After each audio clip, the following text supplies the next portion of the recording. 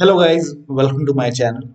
Today in this video I'm going to show you how to fix when you're unable to pin documents folder to the quick access in your Windows 11 computer.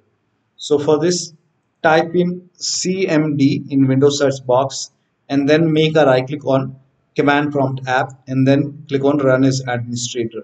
Make sure that you're opening command prompt as an administrator. Click on yes to allow.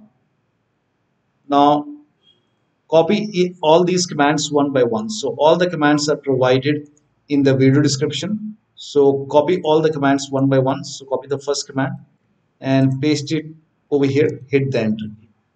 Now once this is done, copy the second command and then paste it over here, hit the enter key. Now run the third command and then paste it over here, hit the enter key. Now once this is done, close this window and then restart your computer. Restart is a must.